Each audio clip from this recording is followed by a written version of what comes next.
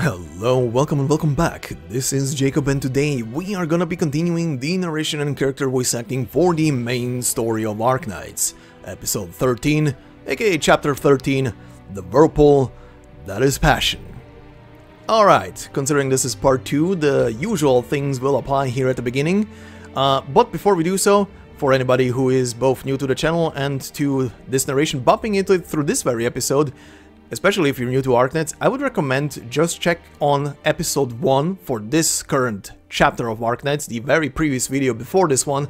Playlist can be found down in the description of the video, and you will get a very detailed explanation at the beginning.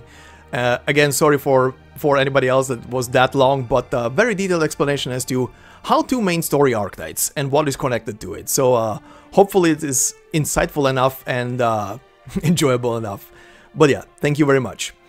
And also, for anybody else, thank you very much for all the likes, comments, and holy hell the views on episode 1, or rather part 1 for this current episode of the main story, because I'm bringing this up because main story parts don't usually pop off that crazily on the channel.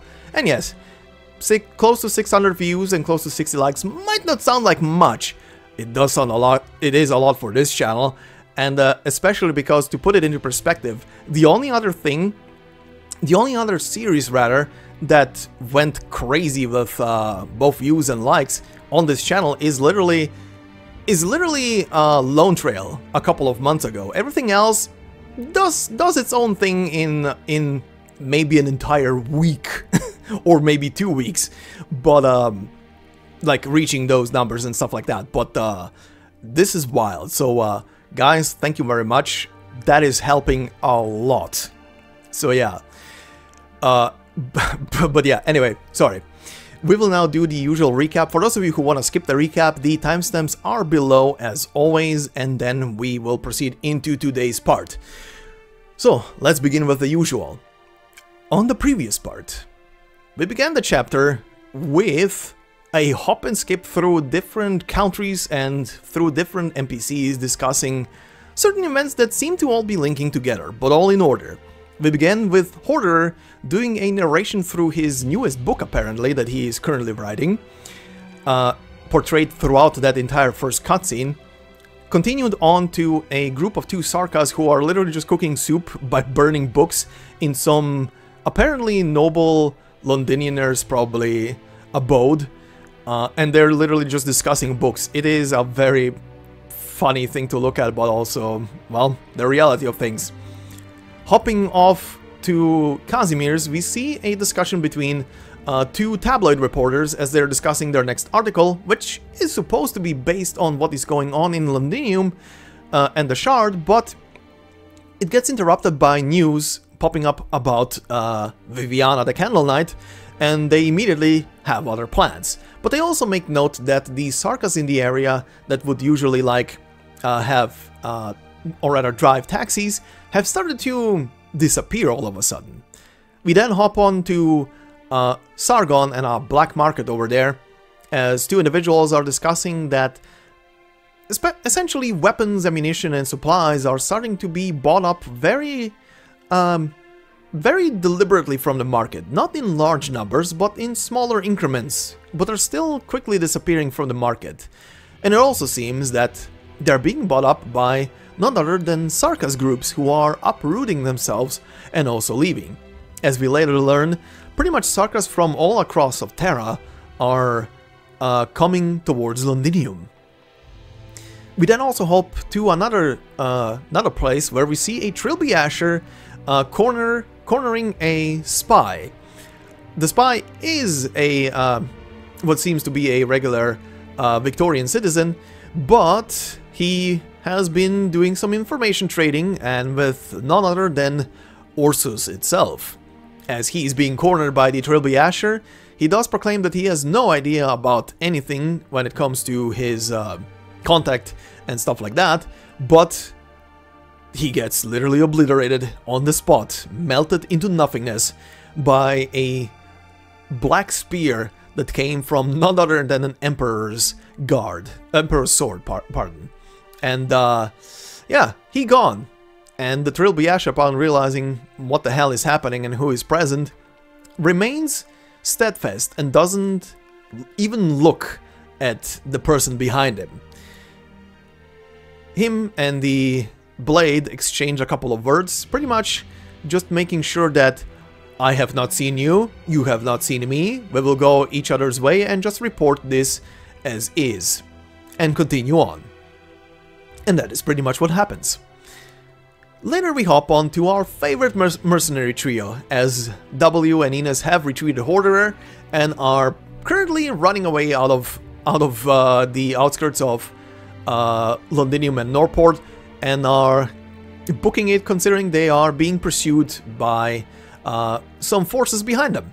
They do manage to shake them, and we left the scene off with Hoderer asking a very peculiar question, as in, if the two girls know any way of killing a lich.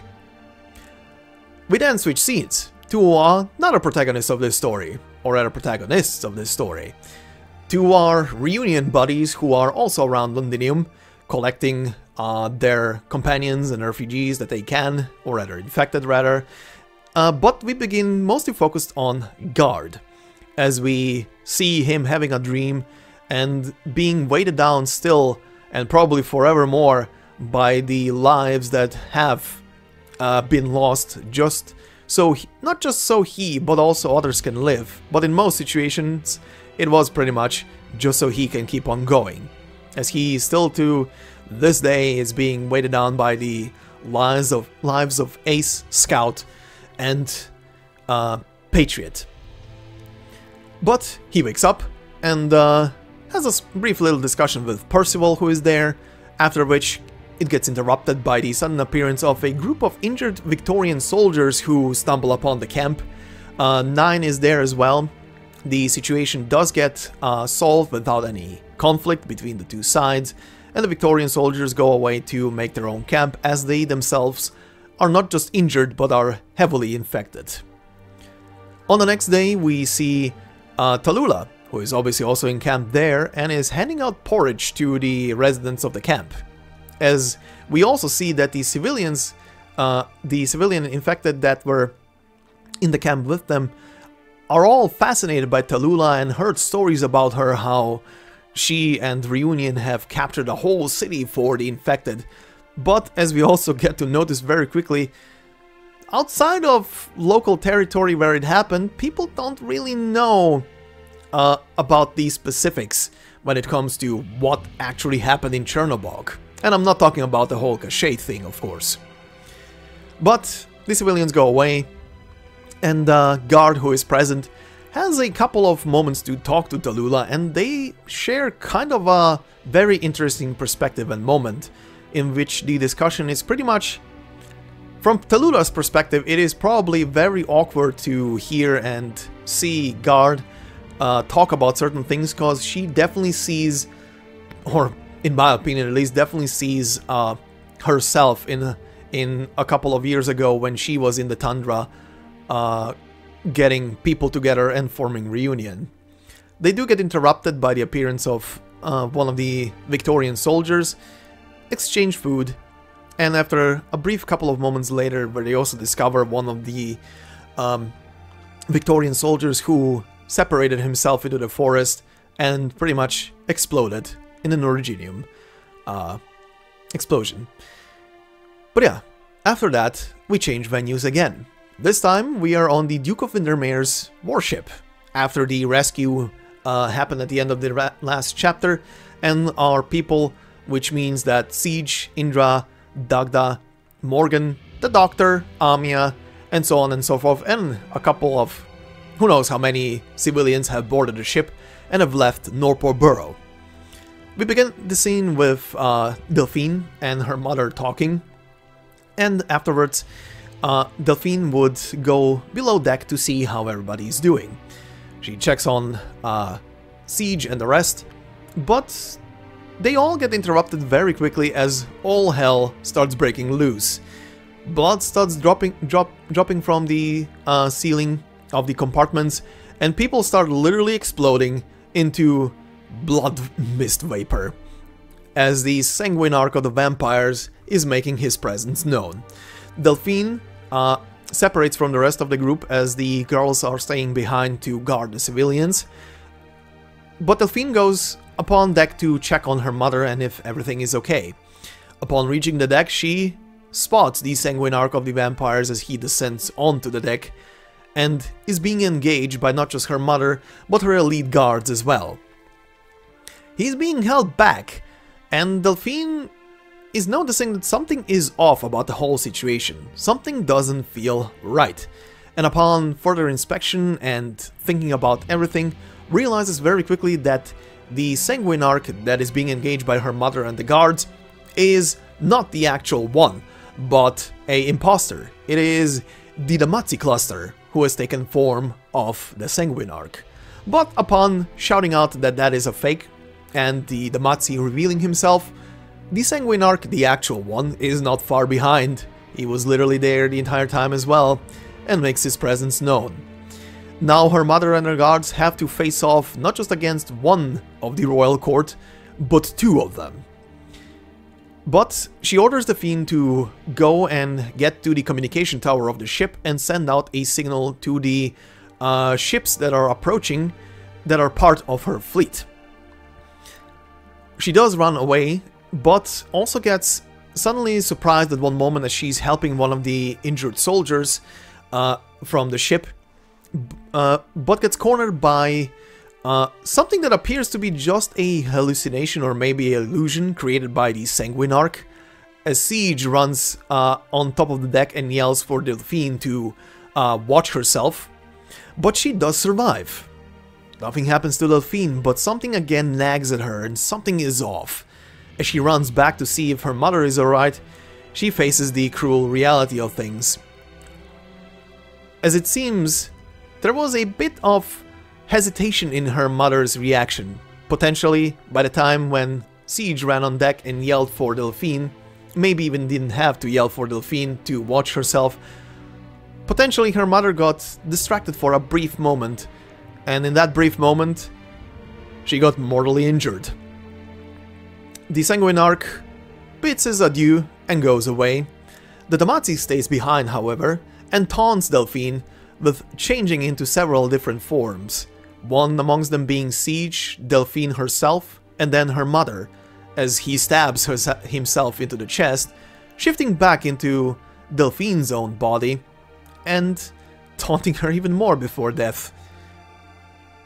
Upon him actually dying, or rather that copy of him dying there, Delphine has a brief moment in which she can exchange her final farewells with her mother. And that is where we stopped.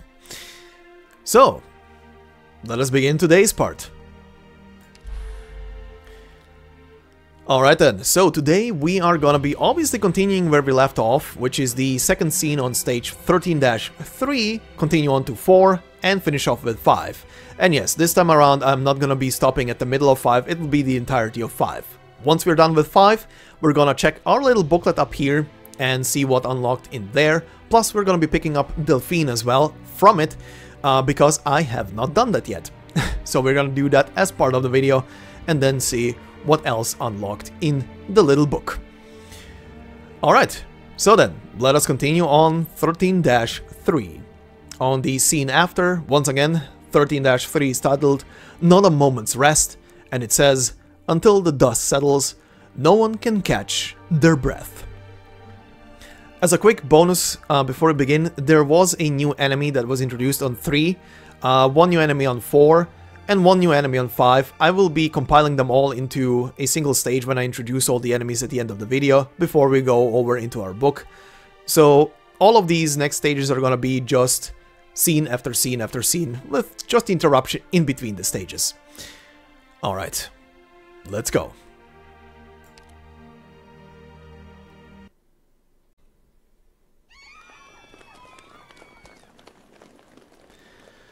You try to present a picture of calm.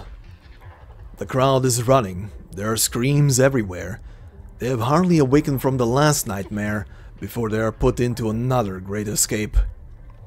You brace yourself against the wall. Someone ran into you hard. Someone pretty darn strong. It all happened so quickly that you had no time to plan. You had expected the worst the moment you failed to stop the first drop of blood from seeping into the curious citizen. Even worse is that you and Amiya have become separated by the stampeding crowd. It has been a long time since you last felt alone.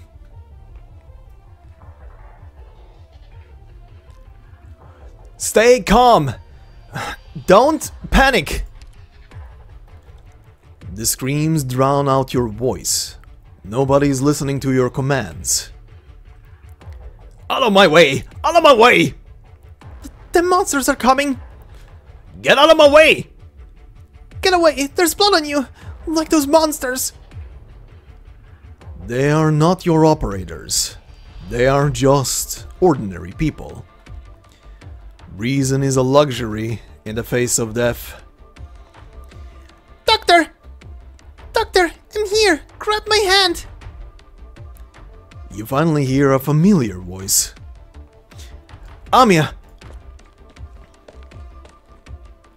Amiya tries to force her way through the panicking crowd and reaches out her hand. Grab my hand, Doctor!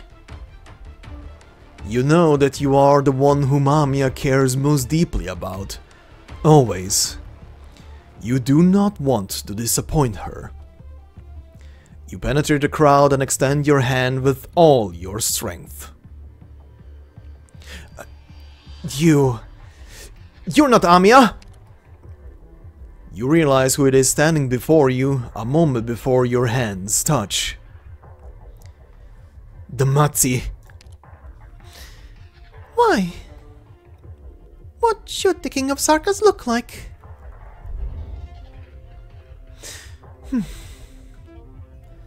You're not the one you once were. The myriad souls still reject us. However, a change has occurred. A part of us has left us. We must make a choice.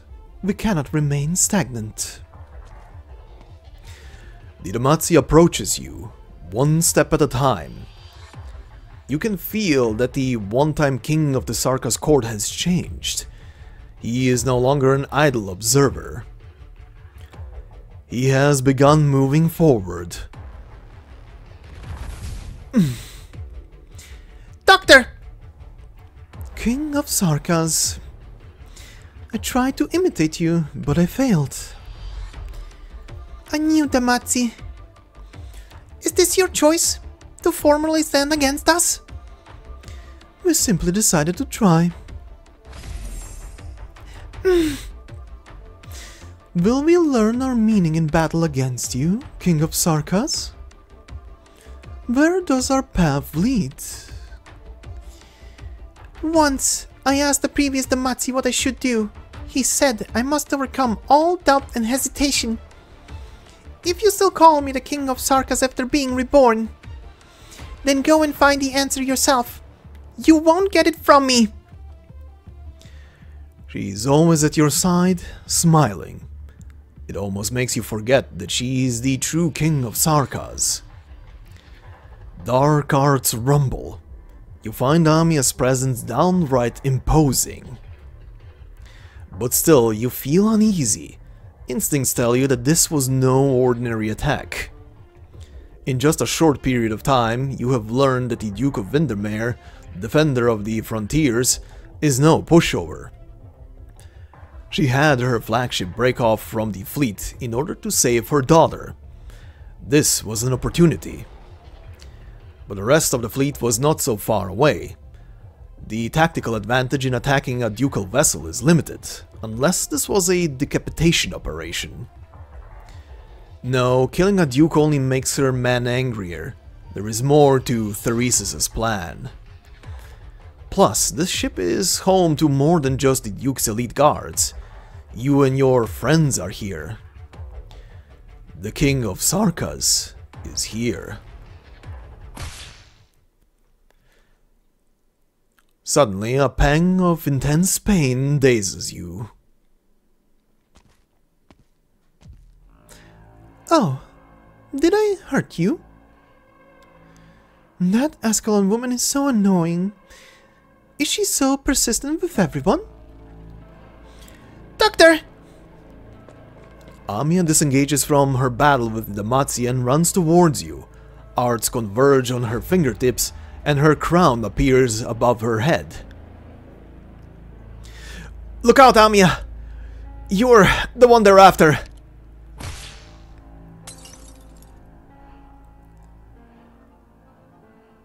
The black arts are shattered, and the black crown gone. Amiya's arts disintegrate in an instant, as though they had never existed. How could this be? It is the power of the King of Sarkas. How? I have long waited to rummage in your emotions and memories, little king. I thought the Revenant would cause you some difficulty, but you seem to be in better condition than I expected. Cautus, no. Chimera. You are no Theresa. An eerie dark halo envelops Amiya. She tries to break through, but the Confessarius's cage does not budge. The cage grows smaller. You look for someone who can help, a way to break Amiya free. The Confessarius guards block any eyes that dare gaze upon this place. The enemy is more prepared than you thought. Let go of me! You had the fortune to be conferred the crown, but do you truly understand your power? We have studied the King of Sarkars for thousands of years. Amiya's struggle grows feeble. The ancient Bane arts drain her strength. Her knees buckle, and she falls to the ground. She lifts her hand, but not a ripple of arts answer. As for you... You feel the chilling gaze scanning you. Your heart is beating so fast, it threatens to escape your chest. Anger and despair. Death extends its tendrils towards you. You clutch your fist. Get away from... Doctor! Oh, still mustering the power of the King of Sarkas, even when surrounded by Confessarius witchcraft? I'm starting to miss Liz. Well, this is a benefit to our experiments. I'll spare the doctor's life, for now, and teach you to leverage your emotions. But I must make sure you behave before handing you over to the leader. Great Demacia, that nasty woman is coming. May I continue to deal with the rest? Very well. Maybe she will temper us. You see Ascalon sprinting towards you. Countless Confessarius guards stand in her way. They fall without a sound. Then the figures of countless Demacia once again bury her. The Confessarius with blue hair lifts Amiya in her arms. The whole structure around you shatters, a staircase of earth and stone rises, and the wall of the canyon outside opens its gaping maw. You have seen arts like this before, but she is no gargoyle. Doctor! Amiya!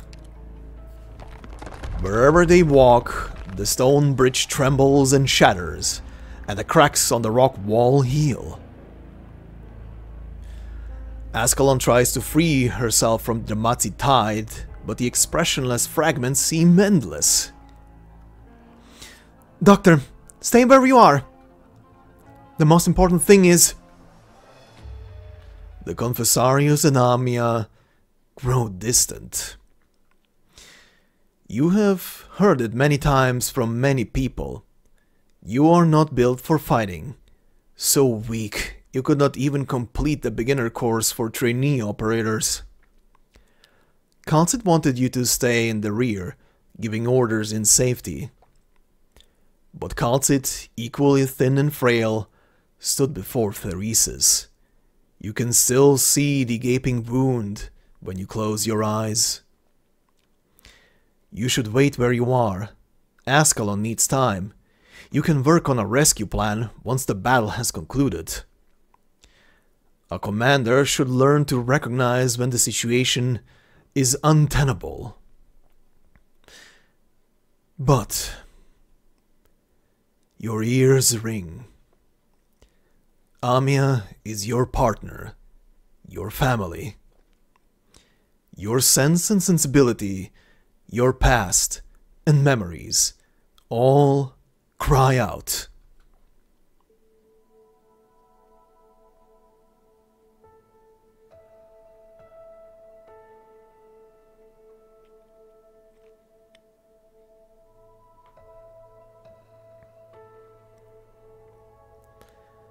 The smiles, the tears, the hard times, the brief joy. The whole breach is right beside you. The stone staircase is starting to fall apart. You put a numb foot forward. Let her go. Let Amiya go! You leap before the bridge shatters completely.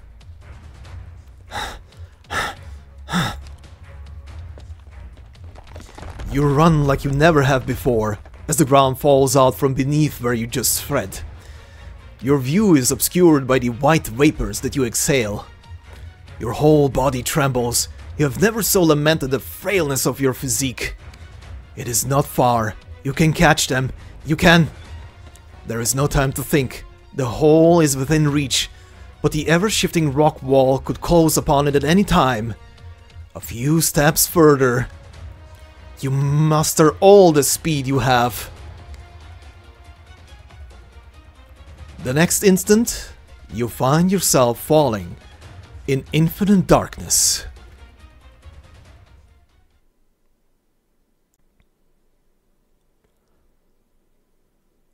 How much time has passed? With your portable light, you see that countless hands have emerged from the ground, pulling at the passage, sewing it shut. The space continues to contract, pressing on you. You do not know how far you must go, but you must not stop. Down, down, down.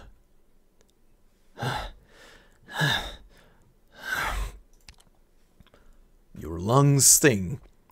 A light in the distance is your only hope.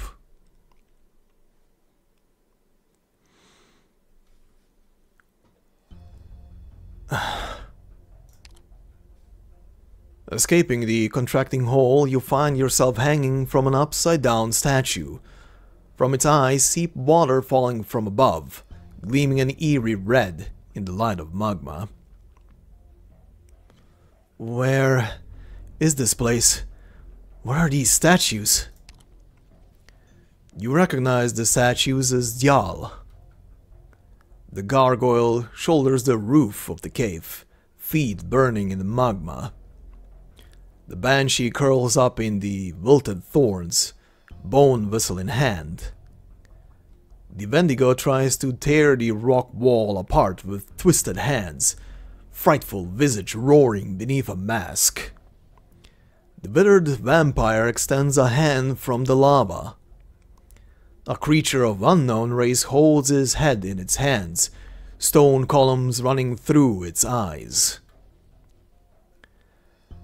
They look like they could come alive at any moment.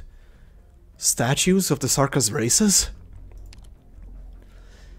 You're tough, Doctor. I respect that. You feel a heavy blow and a pair of baleful eyes.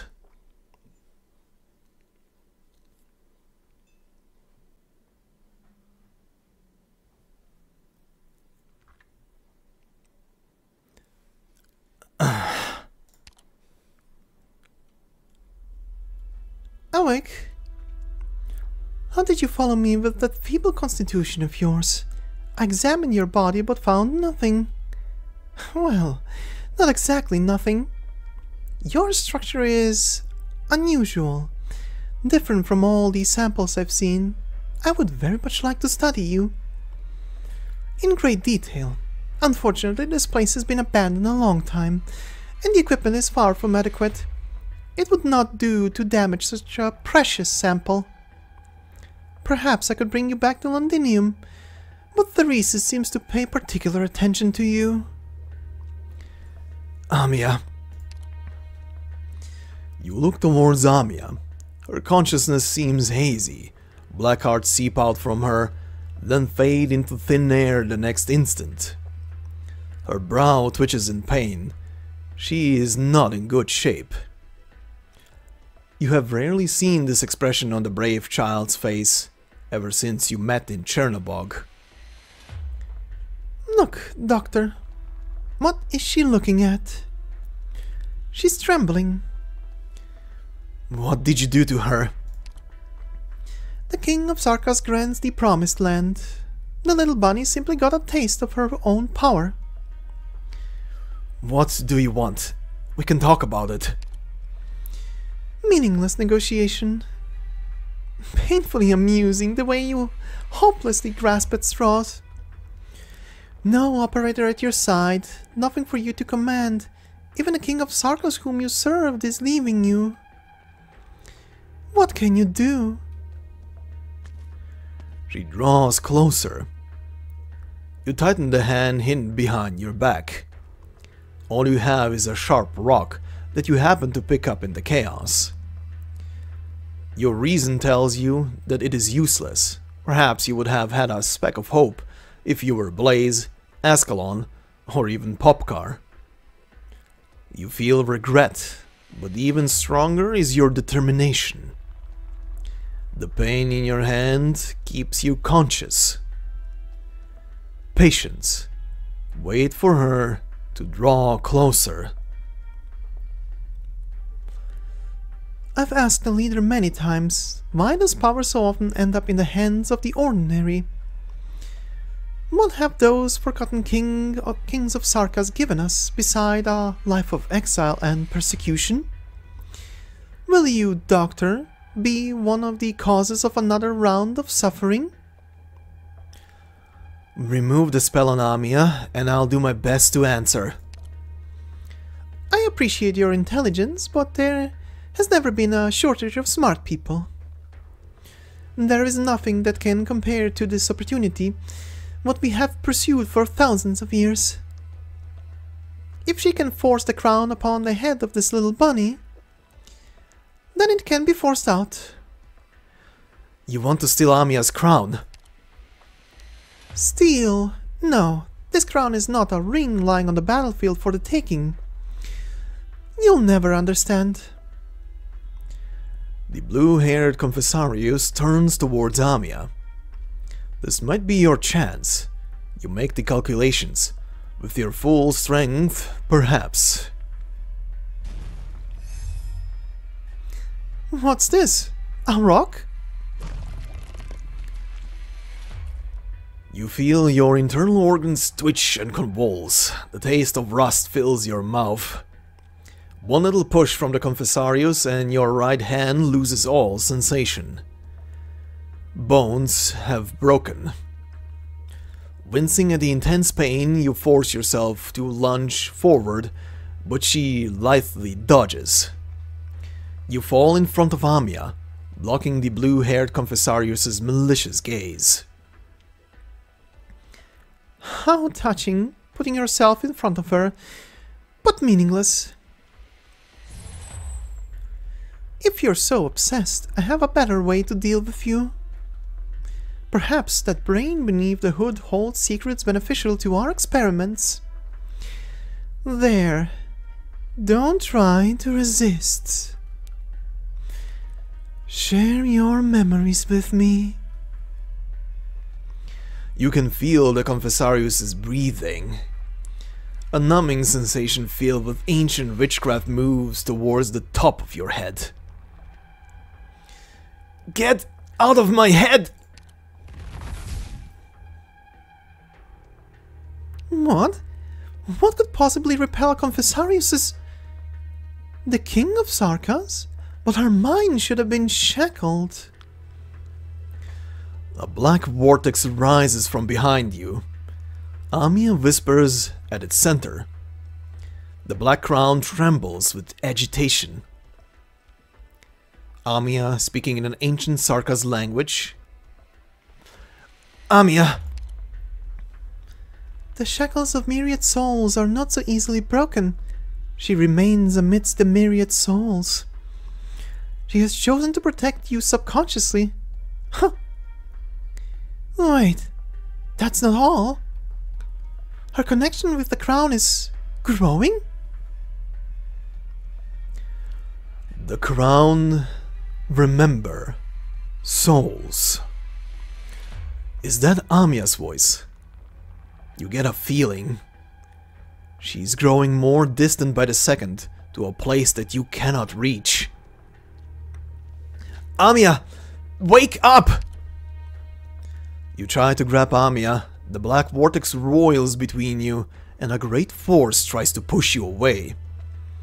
You dig your one good hand into the dirt, dragging the rest of your hide along, towards the girl lying on the ground. Such intense emotions. Looks like Theresa's choice was not entirely one of desperation after all. Just a little further. Why don't we cut straight to the chase then? I hope this won't break your little head. That would be a shame. The Confessario left more than statues in this cavern. She begins a Sarkas incantation. Amiya! You touch her. You promised. Reject the voice! The black vortex shatters and vanishes. You grab Amiya's hand. Amiya has grown up, but her hands still feel small and frail. Her palm is filled with sweat. You do not know if the Confessarius' curse worked, or if this was the result of Amiya's effort and yours. Tuh. Blood sprays from the Confessarius' neck.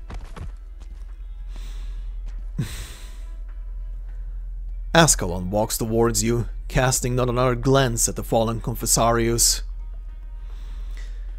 That was reckless, Doctor. If I didn't run into... Look out. Blood explodes and a sanguine shockwave sweeps towards you. A figure stands in front of you, arriving in the nick of time.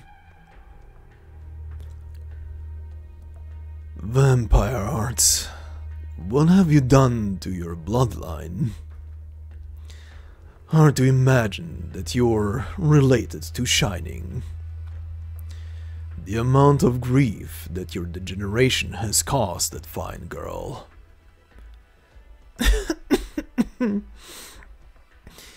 Lord of the Banshees. I'm impressed. I couldn't have been easy to get here. The Confessarius puts her hand on her neck wound. The blood that sprayed from it is slowly flowing back. I should have been more careful, knowing that the sitting Lord of the Banshees is rather rebellious.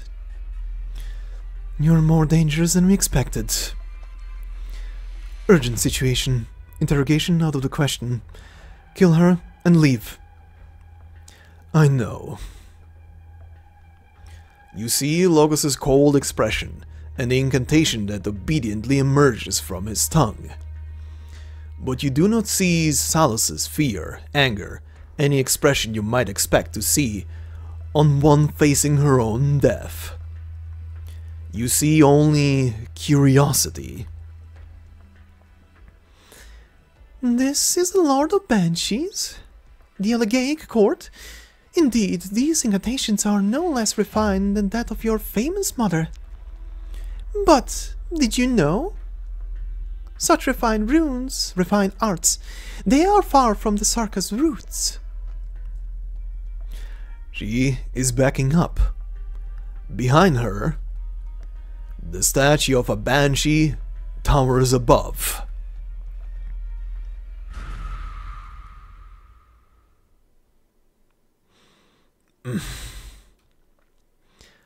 Ascalon. An instant before everything went black, you saw Ascalon grab Amiya, but Logos shielded you. You saw the statue come to life.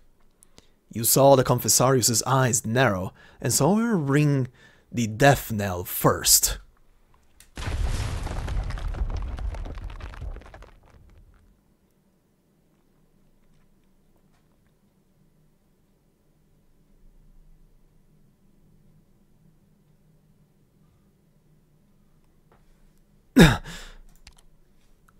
Doctor, we've left the cave. Ascalon is scouting the area. Your right forearm is broken. I made a makeshift splint, but I'm no medic. What about Amiya? Still unconscious. The Confessarius said something to the effect of trapped in the myriad souls, but she's alive, at least.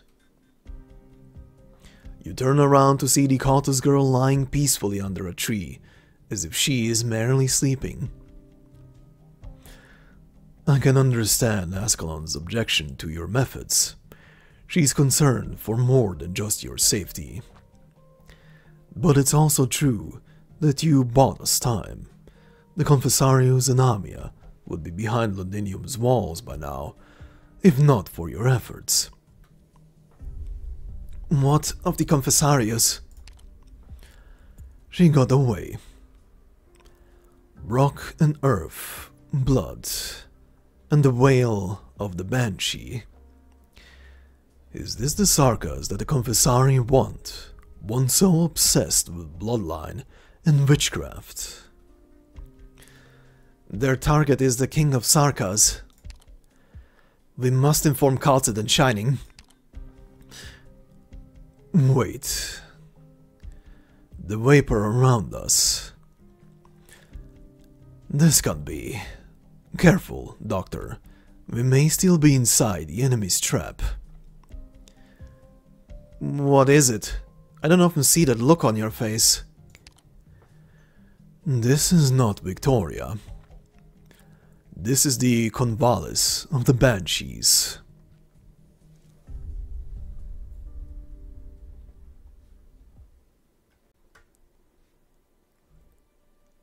Well then, crazy things be happening.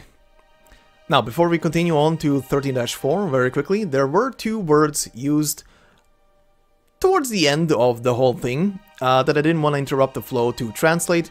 So, very quickly, Dial pretty much just means devil. The other one is Convalis, that was literally said at the end, which just translates into either ravine or valley. In this case, it would be probably valley, as we're gonna go a bit further through that, so you'll know. You know why it's more valley than ravine. But anyway, let us continue on to 13-4, titled The Mercenary's Day. Careful, the danger never left. So once again, we're gonna go through cutscene to cutscene, no breaks in between. Well, if you don't count the little loading screen. But anyway, let us begin.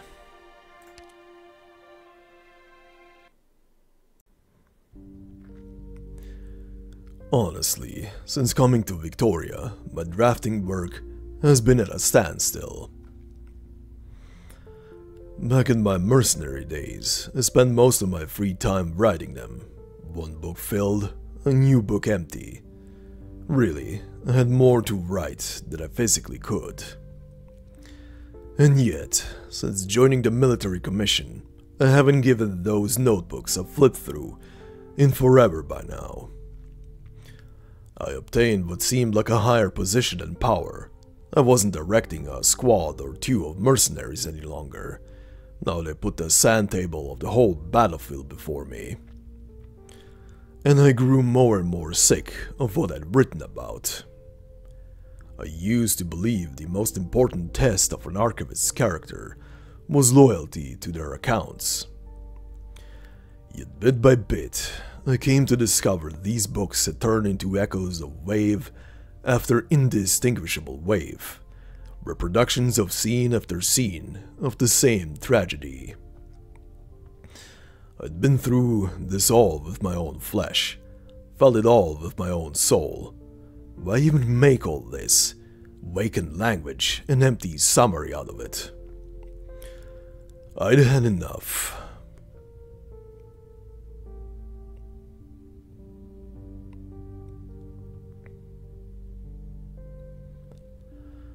When did it happen again? I remember. Last year in September. Last year where the summer was exceptionally long. General, the mayor is dead. Your saber still drips with the blood. If only the blades of the military commission and the mercenaries could be as swift. As long as it's a weapon, there's no real difference.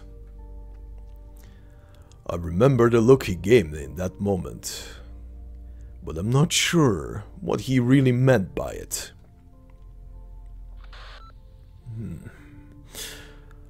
Roger. News just came from the Mercs. The 14 MPs in the plot to assassinate the regent have been apprehended. And what stands are the other MPs taking? They don't have one. I thought you'd be more direct about your methods. If the military commission requires, I can execute every MP straight away. With our current situation, this will suffice. The airship is still under construction. We need just a little extra patience. Pull your men out. The Nachtzer King's Legion has arrived. The Legion? My voice shakes a little. The Nachtzer's Legion. Of all the military powers I'd met in war, the vast majority paled compared to the one named. The difference was heaven and earth. But when? How? Whatever direction a Khazad army enters Victoria from, they'd have to pass through major duchies. It wouldn't matter how they concealed themselves. The larger force could never. His Majesty has arrived at Londinium's suburbs. 2 reorganized royal court units directly subordinate to him have been stationed outside the city. I understand. I'll order the mercs to withdraw. That Lieutenant Colonel Letu had his talk with the Regent. He and his defense forces will soon be assuming control over all of Londinium's administrative affairs. On the surface, Londinium will enter a state of semi-martial control led by the defense forces, owing to the garrisoned rebellion. Don't think that'll fool the Grand Dukes. Their intelligence networks are well developed in the city. They'll definitely start mobilizing for war within the next few months. It won't take that long. It's exceedingly likely the quickest army will show up beneath Londinium's walls within 20 days. But no fear. No matter who arrives first, they won't be hasty to act. Any duke that dares march alone will become the common enemy of all, just as in the Duke of Windermere's failure of a raid 2 years ago. The high-speed warships didn't even succeed in launching from the berths before her own men obstructed her. It was ridiculous. The Duke of Windermere. She's clever. She's been warning Parliament since the day the Regent first made contact with Victoria. Cavendish didn't just invite us to enter Londinium of his lonesome. Each and every duke was hoping to make a military vassal out of the regent, an assistant to the thorns in their sides. Understand? This Duke of Windermere is no exception. Behind the guise of the iron-fisted soldier, she obeys the game logic of aristocrats as much as the rest. She was just the one most impatient to place us back in the toolbox. From what I hear, Victoria's legendary steam knights don't exist anymore. You do have a nose for sniffing, Hoderer. Not a good quality for a serviceman. I'm a mercenary general. The Regional Military Commission's scheme was a huge success. Pretty crazy. Somehow, the Sarkas have a firm hold on Victoria's capital. The dukes need an easy-to-cut-up army to put down dissidents, and Parliament is desperate for an appropriate defense to avoid any more action, like those two stupid dukes' adventures. In their eyes, the Sarkas came fresh out of civil war on a silver platter, table ready, disposable. Now we've taken the industrial sector, leashed Parliament, and even the Shard will be under our control any day now. The region's taken Londinium for real. But we can't shunt the city off. We can stir up conflict, but then what? We end up buried together with Londinium under a coalition of foreign militaries? What is the Commission planning? I know I'm being a little too forward, but you draw suspicion by being too obedient. Yet Manfred doesn't even turn to look at me. He's flipping through a book. Untitled. Do mercenaries have so many problems, Hoderer? Have I given you too much leeway? I only need to know what the goal I'm serving is. The mercenaries I know have other tastes, inquiring as to the more loose-pocketed employer, or mulling over how to waylay a Sancta caravan. I just have different personal habits.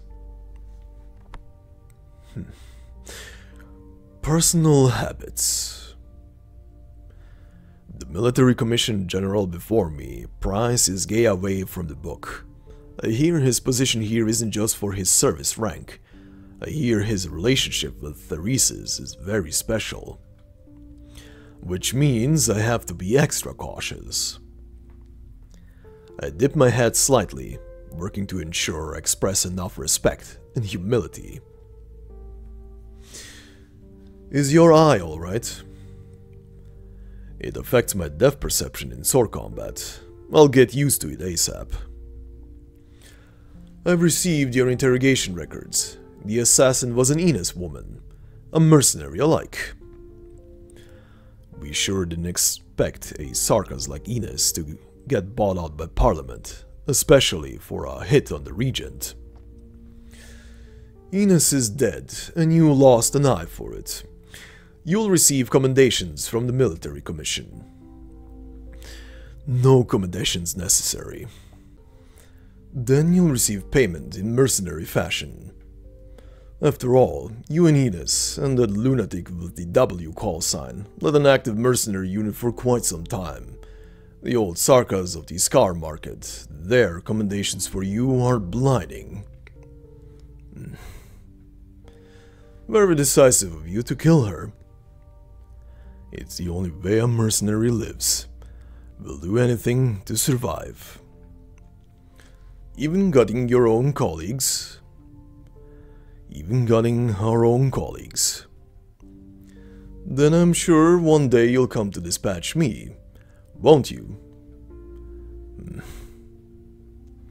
You asked me just now, what could the military commission be planning?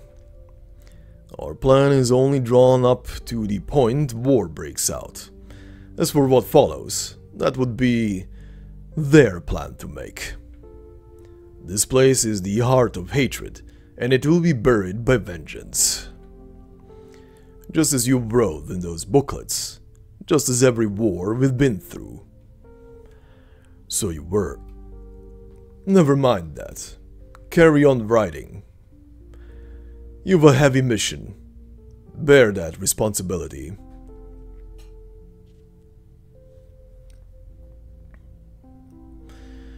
Now the military commission's duty in Londinium is fulfilled. With a single activation of the shard, the tempest of war will be unstoppable. In which case, what more could Theresis want to do? What more can we do?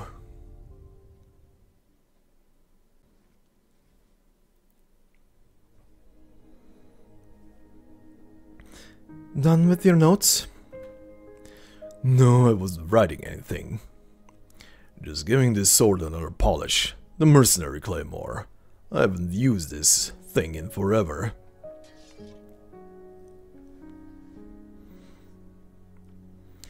You're so heartless.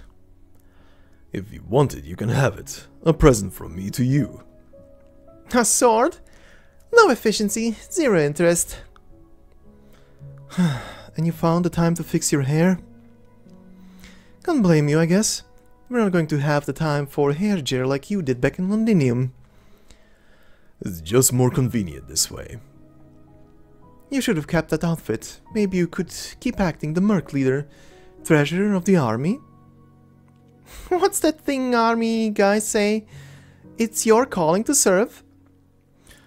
A mercenary's calling is to get paid, not get bereavement. Knock it off and save your spittle, you two.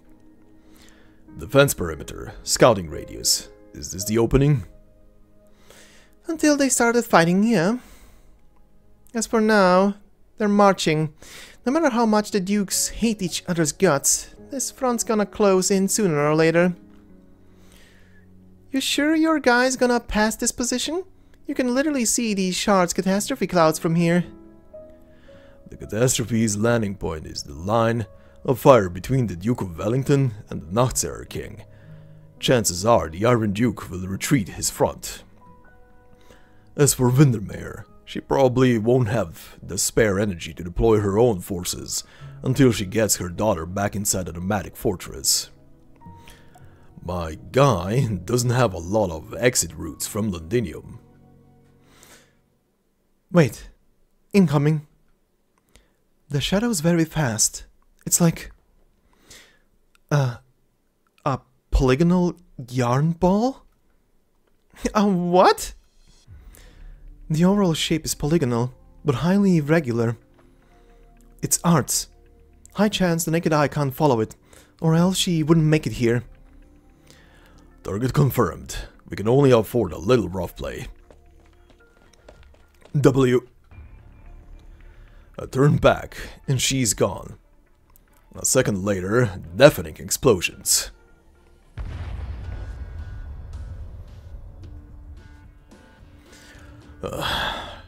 After her.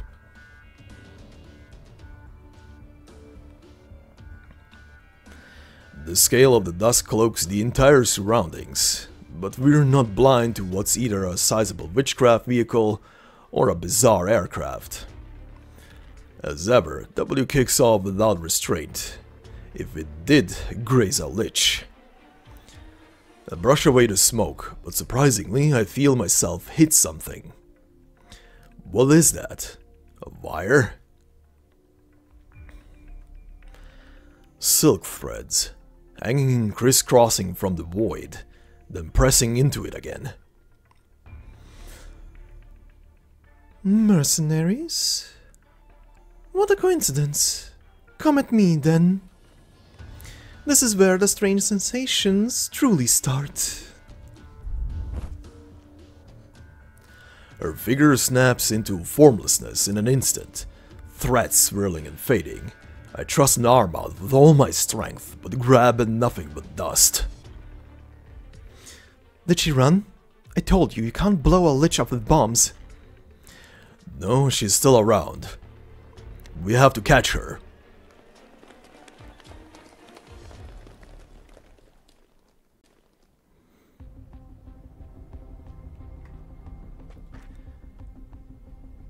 Something's not quite right. We never passed by any area like this. Nothing here casts any shadow. Is it an illusion? I think there's a bunch of big guys over there, right by the mountain. Those are some crazy swords. How do they lift them? Mountain?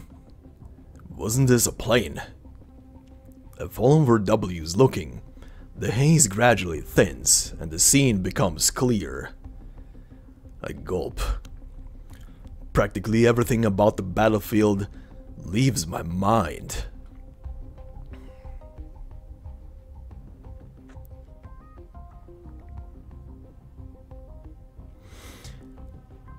A Sarkas traveler starts to speak in an ancient Sarkas language. The ash-bleached city lies ahead. Let us hasten. It will admit us, the children of the soil and stone have built city walls on sorrow's ground. Kazdel. Each syllable is a bitter journey unto its own. Where is it? From dreams we have departed, seeking to this day. The age of exile has come to an end. What are they saying? It's an ancient Sarkas dialect. Sorrow's ground, ash-bleached city. I'm having trouble with the rest. I can only guess. I think they mentioned Kazdel too. Which one? The traveler continues in the ancient Sarkas dialect. Diablo Balorsacha of the condemned clan and Quilon, the errant overlord, will meet us on our way. Oh, and he is here too. Guldul, the king of Sarkas. I couldn't know these names better. I could almost recite their legends from memory. The first line of Sarkas I ever read was from the tale of these people, the epic transcribed time and time again, still handed down in Kazdel's slums to this day. What these shadows tell us of is the second Kazdel that could be called a city. After the very first Kazdel was laid to waste by the elders and ancients, there passed over 1,000 years where Kazdel was no more than a tiny hamlet, a mass of thatch and wooden fencing. Frail, easily destroyed, it was ravaged by the wills of colonizers again and again, and again and again the Sarkas were sent into exile. Until this moment, where the Sarkas had once again accumulated strength, once again rebuilt, a true city. They left the wastes that we now call Columbia and came to the heartlands of Terra, and there they lived, and there they died. And then a betrayal, another migration east, and before they'd gone far, the blue flames of fury were again betrayed. It seems as if Sarkas' history were cursed from that moment on. History's waves have rolled on to this present day, where citadels are incessantly scrapped and rebuilt, and still amble about in arm's reach. But the names they speak, those are the city's first kings of Sarkas. The kings of Sarkas, 7,000 years ago. When did this lich appear before us? How does she have this power? I draw my sword across my chest. The lich lifts a hand. How? How did you produce these things? Considering this castle's historical significance and its impact on the generations to come, the legend of the kings of Sarkas have found such widespread in song. But these vagabonds, even we lack for such trifling, accounts. This is scarcely even witchcraft, it is absolutely not. No Reginium arts could attain this degree of effect. Oh, or perhaps it could, but at the very least a historian would be needed. Is it a trick of physics? A projector that forms from images from the mist? When did our brother and sister gain such technology? How rude not to share. No, it's off. These pictures are too close to the recorded truth. Be the technological feat, or whence came the material? So this is some kind of arts, then? Her hand sways gently in the air, like she's feeling something, studying the colors before her and leaving us to our devices. But it's of no known category of arts. It's highly unlikely even that it isn't arts. How very strange. A Faranmut? If Victoria wanted to tame a Faranmut for battle, it should have started long ago. What's this bitch even doing? It seems you are not artists. You are simply and purely the ones who blew up my beloved cube. It was very comfortable sitting in it. Messenger to the Lich Court, Lady Ermengarde, we deeply apologize for using such a method to contact you. I don't know what misconception you have of liches, but honestly, I'm not that old. Stop no-towing. I fear this is not your arts either. I certainly don't have the knack to conjure a band of 7 millennium-old vagabonds. What if I use arts to stimulate it? Just the most basic, tiny amount of energetic irritation.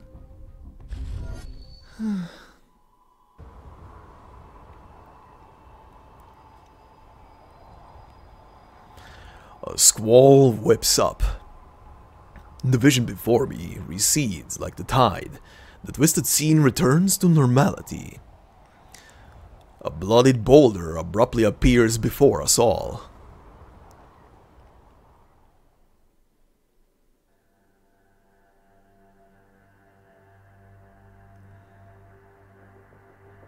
What is this? I checked this area 3 days ago. There was nothing like this here. Guys, Hey, Hoderer, W, snap out of it! Ines is fine, thank the stars. My blood is boiling.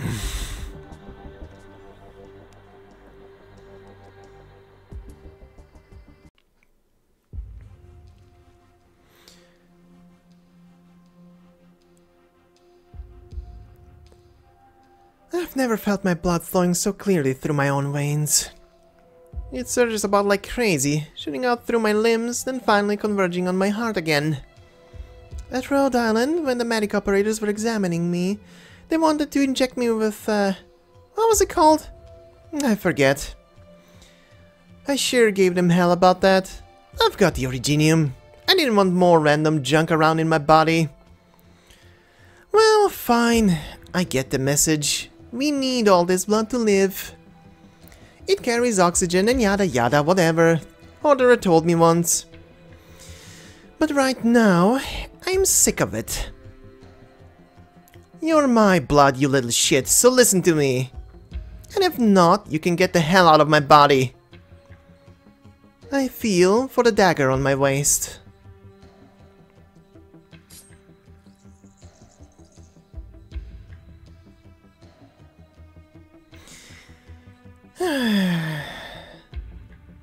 W, what the hell is wrong with you? Nothing, just some bloodletting.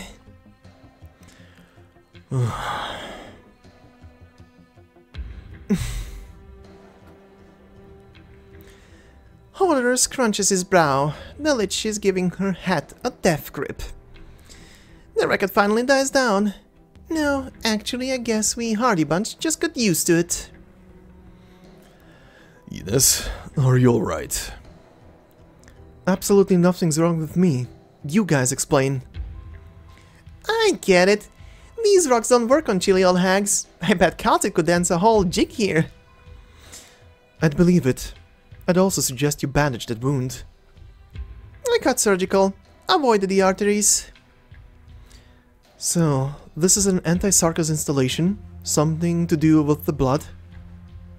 Sarkas, blood. Huh. There's a difficult guess. This witchcraft device hasn't properly activated yet. I drew past this area on the uneasy feeling I had. Here lies the main offender.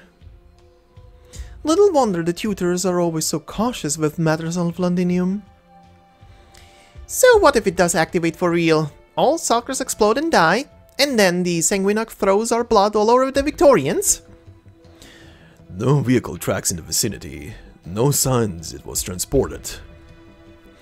They took these giant crystals, crossed all these miles, and then set them down here directly. Somehow, this wouldn't be the first time I've heard of something like that. Lady Ermengarde, I'm guessing you have nothing to do with this either. Naturally. Witches can't accomplish this sort of thing. The space we research isn't this one. Also, if I'm not mistaken, you recognized me just now? Hoderer, was it? I've had an eye on your books before. Some of your manuscripts are even in circulation among Lethanian Sarkas. Do you have any leads for us? Why should I be helping you? You just blew up my little cube. Huh. The bitch just shot a glance at me. Hey, you don't know how much I'm holding back from stuffing a bomb in that chest cavity of yours. Are all Sarka's mercenaries so eager to die these days? If she says one more word, I'm seriously gonna do it. Forget it. Let's talk about that illusion just now. That was a vestige, a spatial one, a temporal one. Were you looking for vehicle tracks just now? That illusion, was it? Some kind of spatial arts is affecting this place. But that wasn't Originium arts, and it wasn't Sarka's witchcraft. These art circles are related to the vampires, and the illusion was definitely related to the art circles, but there's no direct line connecting them. Perhaps these are leads you can use? What position are the liches taking? The same as ever. We've made no promises. But we have an informant telling us Kazdel has had liches showing up too. You usually never make appearances in Kazdel. Oh? You left Babel, joined an infected organization, then ended up in Londinium, and you've still kept an intelligence net up in Kazdel? Are you really just a mercenary? I feel like with your competences, you could get hooked up as a Gesetzeswächter in Lethanian, relatively speaking. Oh, except your arts is a little mediocre. Personal habits. Personal habits. In a battlefield this extensive, how do you think you'd stop me if I did want to leave the Valor Whisper? You were looking for us too? Technically, I'm a little interested in you. Specifically you. Do you Sarkas always have to talk in riddles? Score one interruption from Ines. She's getting impatient. Nice. Let her draw everyone's attention while I kill this son of a lich dead. Given you get news from Kazdel, that naturally means our siblings' acts just been feigning ignorance. We need, to give Theresa some flex room. We're taking control of Kazdel right now. Everyone's come to Victoria, so someone's got to look after the place. What flex room? Are you gonna hold a celebratory feast? Yes, that's the first part of the plan. Then we declare National Foundation Day, and so on. No more jokes now. That is just the first part of the plan. Theresis and Theresa have no plans for evacuating and all. It seems they really do want Londinium to be the battlefield for a face-off against all the lands. We have no idea what's giving them so much confidence, but if it's their plan, brother and sister, then they must have some means in place already. So, if they do succeed, then that means we'll have to rebuild Kazdel, rebuild the Sarkas' haven. And if they fail? If the Sarkas fail here, then we'll lose an entire generation of youth, and maybe every youth that was to come. After the expedition of 200 years ago, most nations had no clue about the present state of Khasdal. They weren't even interested. Until all this, a lot of Victorian worthies believed Khasdal was just a pile of ruins. But before the Civil War, with Her Highness Theresa's establishment, Khasdal had a nascent nomadic city. Until Theresa's messed the whole thing up. Now Khasdal's just this super giant witchcraft tractor. That kind that's got bolts and parts popping off it while it trots along. Khasdal wouldn't stand up to anything you could call a war, but the region just so happens to be starting one. Once it begins, every spy will have made contact with Khasdal. How will those nations sitting on the fence regard the Sarkas within the territory? Alright, you're a pessimist. Good. So am I. So, part 2 of the plan. The liches hanging back in Khasdal have formulated the plans to break the place up. If Theresa's fails, Khasdal will immediately be split into pieces, made a dozen or more, maybe a dozen or more, taking their affiliated residents, as per the appropriated clan units, off to hide deep in the Barrens. Brute planning, balanced production, and ensuring Khasdal becomes a nomadic city isn't without meaning. To the Sarkas, the enmity of the rest of the mankind is a catastrophe. Khasdal will greet another age of exile. Again with the exile. What kind of crap is this? As if we're not exiles already. Did I miss some nomadic city where we all live happy lives, sipping afternoon tea, watching the catastrophe clouds roll by?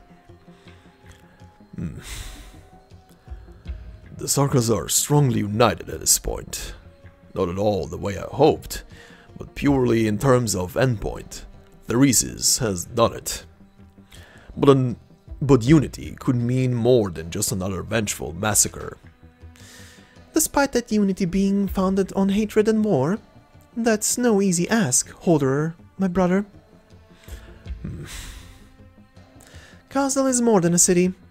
It's every person who calls it home. In the original plan, Khasdal didn't need that many inhabitants. And they wouldn't let us take that many away anyway. We have to end this war in Victoria. The sooner, the better. If we can't take back hate, then at least we can do is turn it to fuel to cast the supports of Khasdal. And every life to the Khasdal of the future may well be vital. Easily said for you. We just touched on a method for moving supplies and people over long distances. That might be what we've been after this whole time. What served as the military commission's lifeline in Londinium. I'll find it and seize it. It was able to bring us to Londinium, so it can take us home too. Before everyone's buried 6 feet under.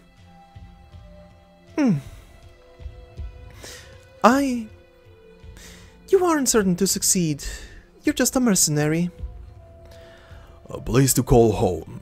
Somewhere you can always return to. Theresa. All this time, I've been trying to keep that name separate from this war. Her Highness. How can a war just like before let anyone rest in peace? I bet it's just some diversion by that Theresa's bastard. He killed Her Highness, and he's still blaspheming her. I'll make him beg forgiveness on his hands and knees. And once he's done, then I'll turn his skull into fireworks. Finding you was the right choice. I'll take your plans as the stance of Babel survivors and inform the liches. Thank you. But you blew up my cube. How do you want me to get back on foot? 8 kilometers northwest, there's a Sarkas transport camp. Go and steal their car. Need us to help? Forget it. I don't want her catching me again and finding out I've been making deals with you on the sly. So, good luck to you, and may you still be alive to make good on your promise after meeting her. Her... Hold on. Are you guys getting this familiar feeling? What are you talking about? What am I talking about? I have no idea.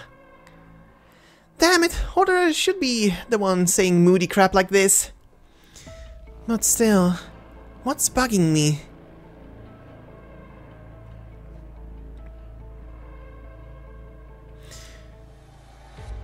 Not far off, there's someone sitting on a mountain peak, just on the edge of where that Originium illusion vanished. She's just sitting there, like she doesn't have a care in her heart. Her long pink hair draped over her shoulders, as it always was. And that look in her eyes, that sorrowful. I look away.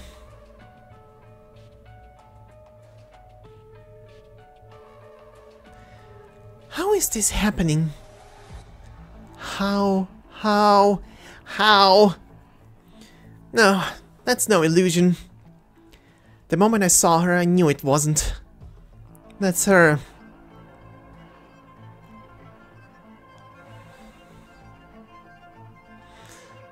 Your Highness?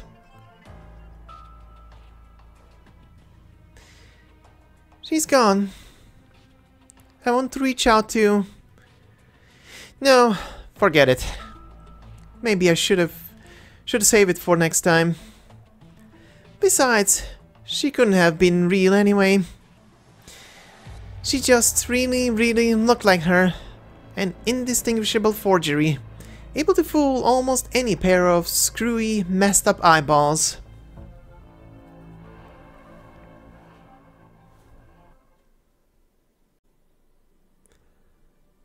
Alright, with those scenes out of the way, oh boy. They are definitely making friends in places. And meeting certain interesting people in the distance. But we are gonna move on now to 13-5. Titled, Anguish Hangs O'er. Fate twists in an instant. Seize the opportunity. Alright, and like last time we're gonna go over the cutscenes together, put together, and then once we're done, we're gonna do the little miscellaneous stuff, including the little booklet. So let's begin with the scenes.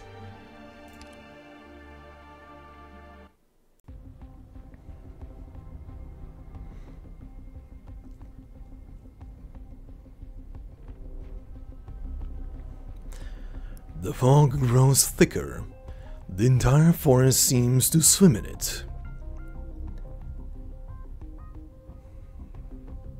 I'll confess, I'm not so familiar with Kazdal at all. By the end of the Banshees' court spar in the war 200 years ago, I was gone from that city. It was in the convalescence of the Banshees I came of age. I had asked my mother why, being one of our 6 heroes, she would choose to leave Kazdal, the city she once fought to the bitter end for. My mother issued no response at the time. She plucked a few reeds from the riverbank and wove a necklace for me. Their stems twisted about each other, head to tail to head. It was beautiful, and I treasured it in the most genuine sense. Yet very soon, it withered and faded, and fell to scattered pieces. My mother told me how this was the Banshee's most traditional art form. We weave song and incantation, just as we weave necklaces of grass. But now we had the entire convalescence. They needed not be foraged, needed not be bothered, and so year after year, they grew forever. We Banshees sang our elegies, but the elegies were no supplication of the end. Rather, they were anticipations of new life. There is the Sarkas's need, not to hold a dead city standing, but to grow.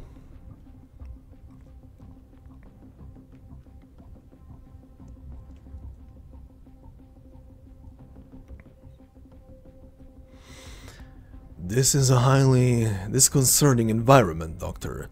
We were in the thick of a forest only moments ago. What lay before us became nothing alike as the fog settled in. A convalescence. And yes, not to detract very quickly before we continue, that is the Doctor, and we are indeed gonna be observing the Doctor for the rest of this cutscene from an actual third-person perspective instead of the usual first-person perspective that we get from the Doctor. Is this an illusion, Logos? The Doctor is considerably wounded, but her tone of voice is steadied once more. Ascalon silently carries the still unconscious Amiya, taking the very front. She remains as ever, lips sealed, but I can sense that her current silence is a more bleak one than before. I remember, at the time of her hurried rendezvous with me, that flicker of an expression I found hard to discern. Mirages are spin from nothingness. Their scenes are mere fictions in the mind, bound to return to nihil no matter how lifelike. But this place is not. Everything here truly did exist, once upon a time. Constructing a mirage like this requires not just intelligence and information, but time and space. It's too difficult. A bone whistle? I know this convalescence. I've always loved it. Yes, the whistle of the banshees. It doesn't necessarily entail originium arts. When we were young, we'd learn it by the riverside. We'd sit among the underbush and wait still, until Great Fin gobbled small bug, until foul bees snatched up Great Fin. That is when the bone whistle is played. What's the scenery doing here? How do we get out? I'm trying. Originium Arts hasn't this power. The power this is of can only be something more ancient. But it shouldn't come about in this battlefield at this moment, not on Londinium's periphery. Everything we're seeing and hearing could pass for real. Our squad is not in good condition. We need to up our vigilance. At the convalescence's other end, there seems to stand someone, dead still, silent.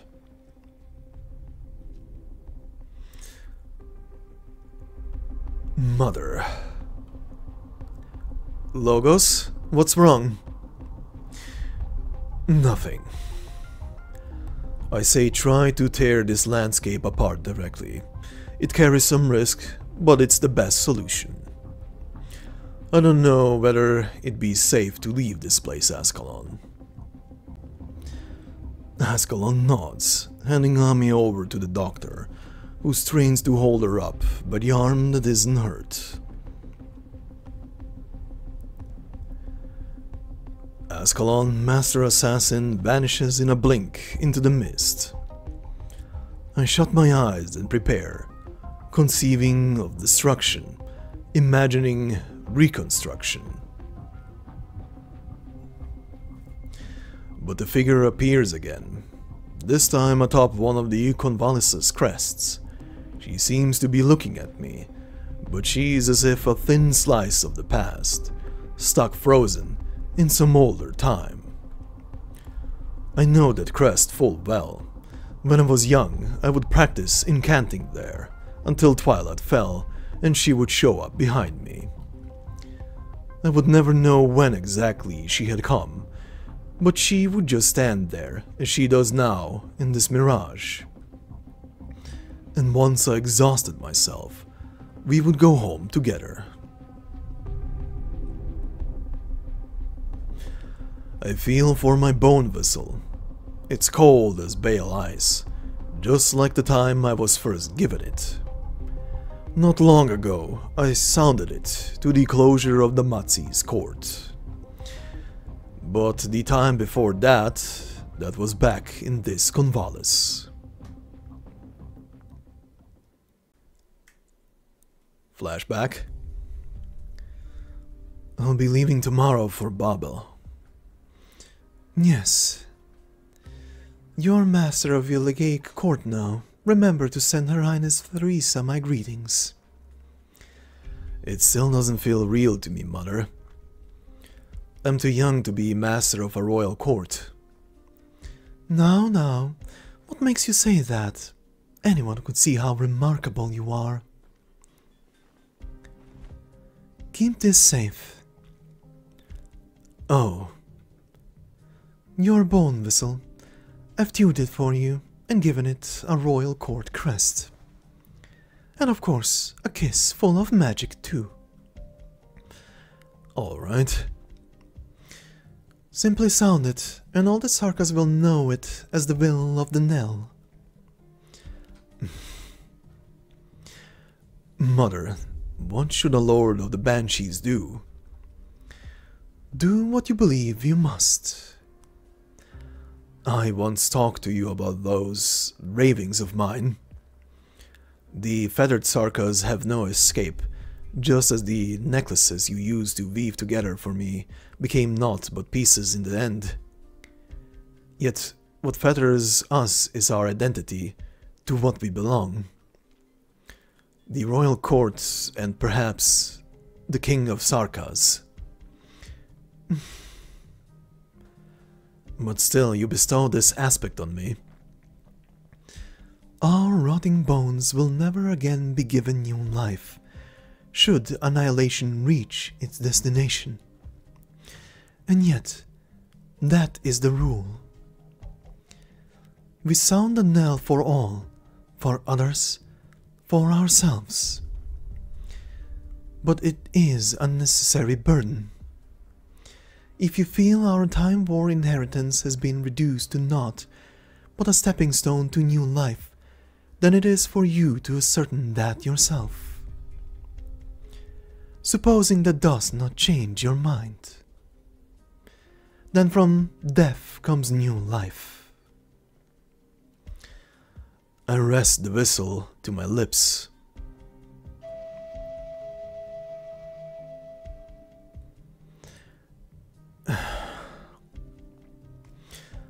My. Now, well done. O tender little lord of the Banshees, for whom does your first fledgling knell toll? For myself. For the royal court that would rot, past and future all.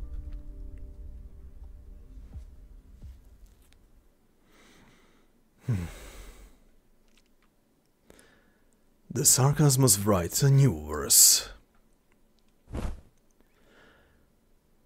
What meaning is there in a stagnant landscape?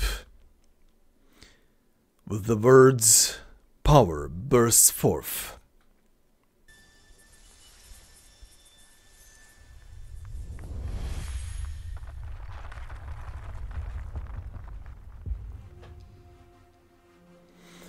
This is the vampire's witchcraft.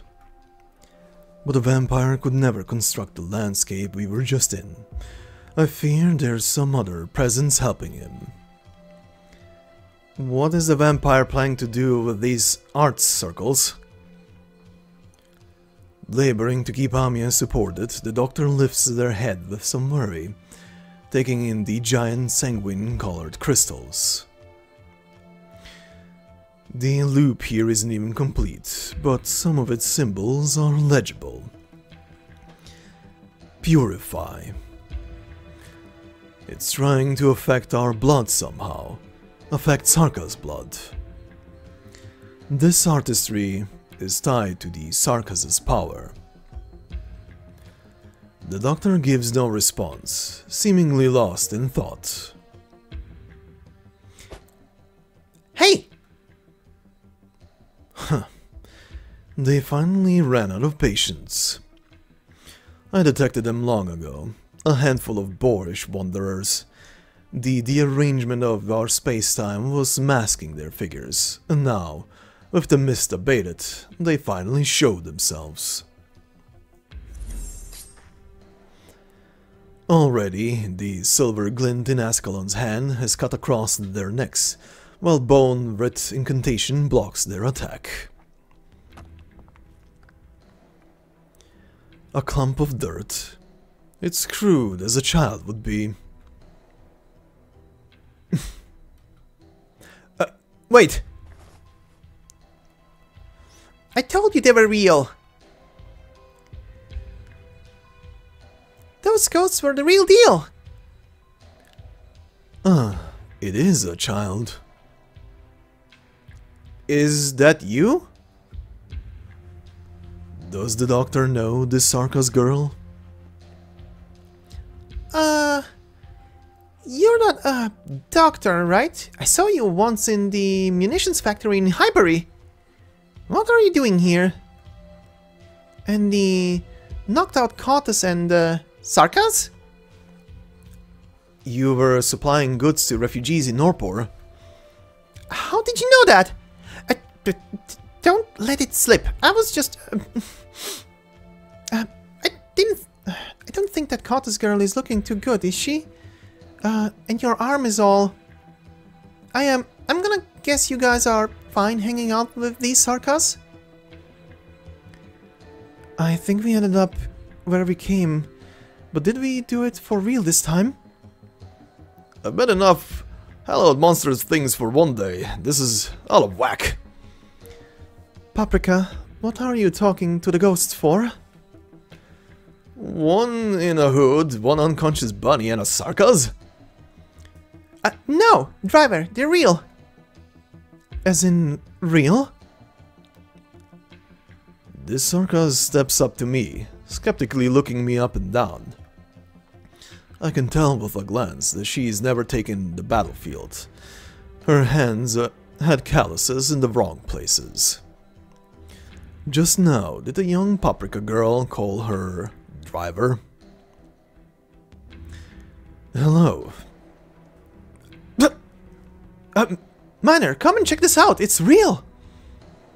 Your clothes must have cost some money, didn't they? Maybe take a closer look.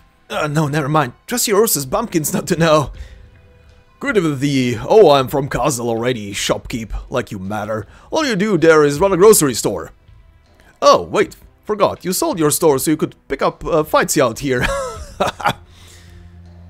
Shape up a little. Stop getting carried away in front of people. Hello. You may have met me in Castle before. My grocery store was a fairly popular one. The man nicknamed Shopkeeps rubs his hands, eyeing me with ingratiation. His dagger is equipped with an auxiliary Originium Arts control apparatus. Never an affordable piece of kit. A shame it's all new, dagger itself included. You must be part of the royal court, yes? I can tell by your regalia. I take it you're the child of soil and stone? So he hasn't the first clue about any court at all. I am the Banshee. A boy Banshee? I thought Banshees were meant to be all girls? Correct. Huh, never heard about any boy Banshee while I was in Casimir's. Not that I mean to be impolite or, you know. Paprika, you're friends with celebrities like him and you never told us. No, I don't know if we know each other. Are you moving things? Inside their truck, I notice an uncovered spot, where a few blood-streaked crystals are poking out. Where are you transporting these goods to? Aren't these ritual materials? I don't really know how to explain. We're just patrolling along our route map, cause some art circles might be a little damaged, and we need to repair them. The doctor makes brief eye contact with me. I have some inkling. A Sarkas truck, a vehicle that can take us through the battlefield. With Amiya's current condition, we won't be rendezvousing with the main unit on foot. I can sense Ascalon all set to go in the shadows, ready to strike at the amateur squad before us. But evidently, the doctor already has a better idea. A noble banshee, sire, we won't cross the battlefield alive at this rate. I beg you, just let us go. I can comprehend the doctor's gist, but I'm really not well versed when it comes to this. I commandeer your transport squadron. We are on a special mission of the utmost nature, but we're assailed en route. For your assistance, I will memorialize your forevermore. It'd be our honor to serve a member of the royal court, your highness. It's just being memorialized by a death-tolling banshee doesn't seem like much of a fortune. Could you, Here is your payment. Thank you, coins that Machinist stuffed in my bag. Thank you, sire. But our transport duty... I'll explain to your superiors afterwards. A special mission? Why bring these two outbloods along? They are my captives. Captives? But you, Okay, but once this is over, you guys are gonna come and see General Manfred with me. For now, we'll go sort out some positions. The doctor comes to my side, voice grave. Logos, figure out a car for Ascalon too. The Confessari attack was no simple one. They and the vampire were working together, but in the process they estranged Amiya from the ship. Doctor, are you worrying? Closure and the Self-Salvation Corps troops don't have any suitable combat personnel between them.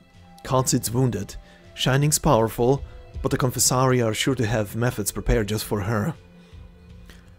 I understand. The state Amiya is in may not be curable with medication. What she needs most right now before she comes to is not to fall into the Confessari's line of sight.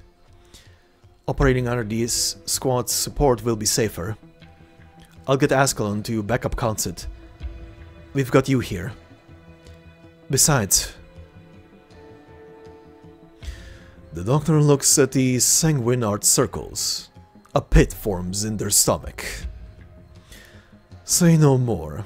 I know far too well. These crystals aren't just simple originium.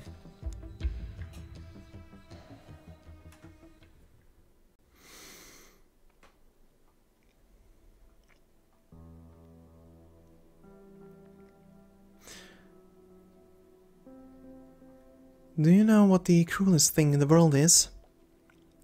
Neither total darkness, nor endless torment, nor a dark alley filled with murderers.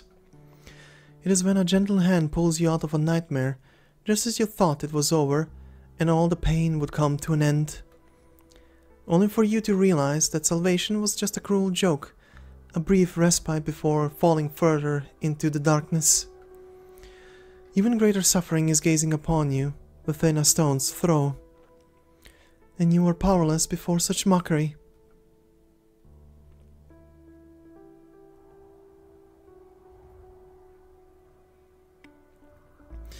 Delphine, do you want to join us? The Duke of Windermere's coffin is being transported to the approaching battleships. Some of the refugees have taken it upon themselves to organize a funeral procession in their gratitude. She keeps looking at the place where her mother had fallen, even though any trace of blood is long gone. It may not be a good idea to invite her now. I'm already starting to regret it. Can you thank them for me, Vina? I want to stay here a while longer. What did they say to you?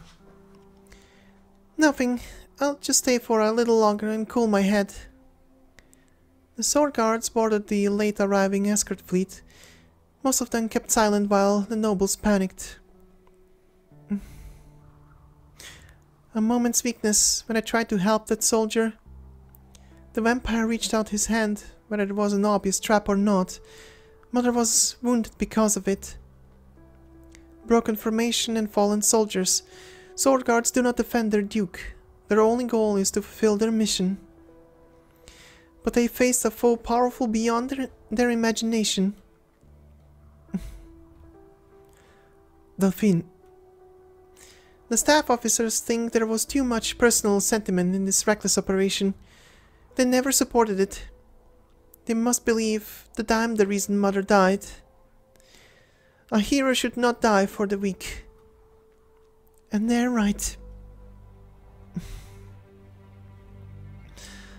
I gaze at the late arriving battleships, their standards flying high. For some reason, I'm reminded of Ellerdale.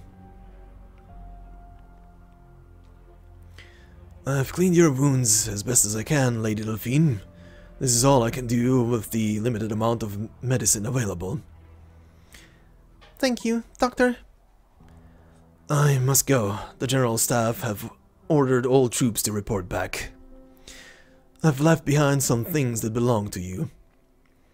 These were the Duke's gifts to you, and you have her sword. This may sound impudent, but I hope that you will come back to Arknights with us. Whatever the senior officers say, nothing can change the fact that you are the heir to the title of Duke Windermere. I'll think about it. Right now, I just want some quiet.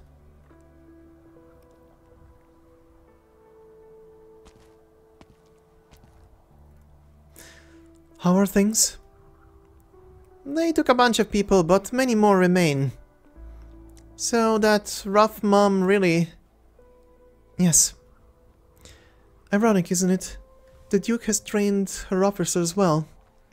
Even now, the General Staff of Windermere continue to plot the next course of action, according to the plan. But... what about Delphine? It seems like these snobbish officers are planning to abandon her. I don't know. I'm even worried what they might do to Delphine as their heir. Heir. She's not ready. Duke Windermere was a strong leader. Her sword guards, her general staff, they all served the greater good of Victoria alone. But she herself... she made an admirable but reckless decision for the sake of her daughter. That decision saved a bunch of lives though, didn't it? I'm not criticizing her. I respect her. But it means that Delphine is being abandoned by what her mother, Duke Windermere, built on her own. Oh. What do we do now? They took some of the refugees. Can we really trust them? Do we follow the tales of the nobles in the coming battle? They didn't take everyone? That's not right. If this one ship could take everyone, there's no reason that so many battleships couldn't... What's that movement? I thought the ship's engines were out. The window! Dust rises from the escort fleet that has only just rendezvoused with us. They're sailing away. Delphine! She stands on the deck where her mother left this world, holding her mother's sword in her arms, as she did before I went below. The wind sweeps at her short hair. Her solitude makes her look even smaller than she is. What's going on?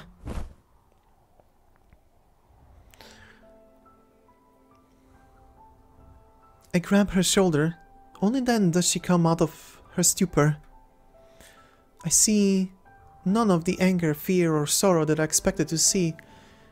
She's wearing barely any emotion at all.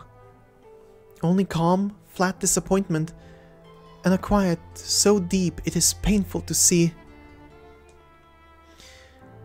They're gone. Her voice trembles a little, but it's still too calm. There are civilians down below waiting to see the Duke of Windermere's coffin off. Those bastards didn't mind running innocent people over? What's going on? That wasn't part of the orders. Maybe there was a miscommunication. We still have a few good IFWs. We need to head back to Arknights and get confirmation.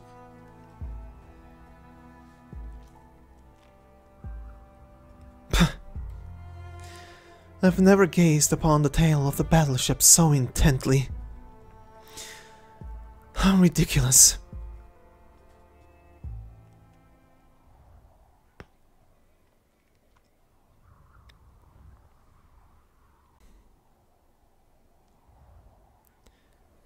The marks that the rain of blood left on our clothes is a lingering reminder of that cruel attack.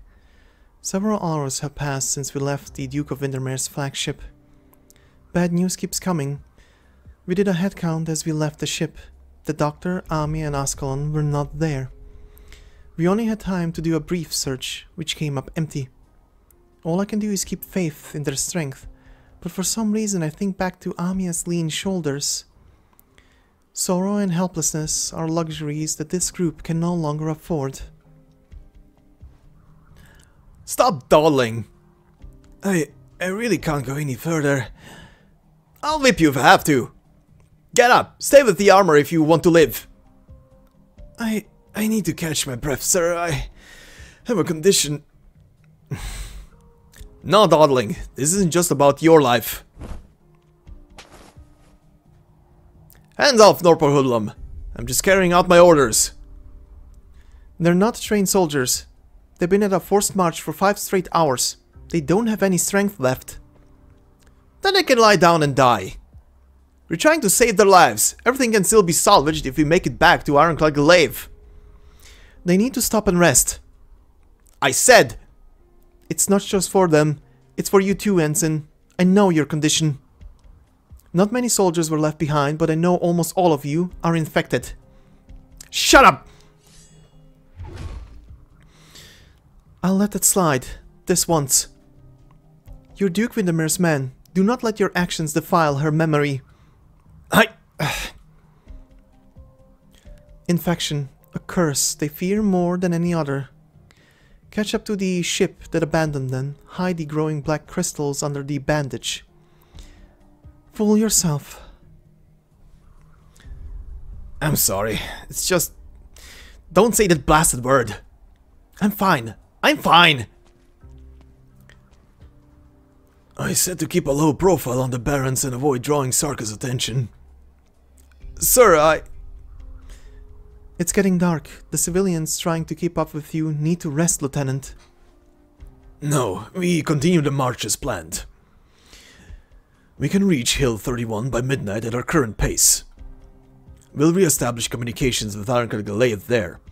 Only once we're in touch with the nomadic fortress are we truly safe. If we wait until morning, I doubt this group is ready to face the Sarkas and... You're the ranking officer and the de facto commander here, and the ship's doctor. You know as well as I do that we're trying to catch a fast battleship with our own feet and a few tanks. I respect your decision, Lieutenant, but we don't even know why those battleships left. If they didn't respond to your hails at the time, why do you think the fortress will open its gates to us? I checked on the group. We have less than 3 companies of combat-effective soldiers and nearly 1,000 refugees following in tow. By the time the march that you had in mind is done, there will be less than 20% left. Vina, right? Listen. He avoids my gaze. I mean 20% of your soldiers, and none of the refugees. Sir! He begins to whisper. I need not hear what they're saying. I saw what happened. Someone bled his last in the long, silent wall of people. He left behind a long trail of blood mixed in with the mud. The lieutenant's silence hardly lasts 2 breaths. Slow down a little. We'll keep going. Idiot. My fist leaves its mark on his face. I heard a crisp sound. I think I dislocated his jaw.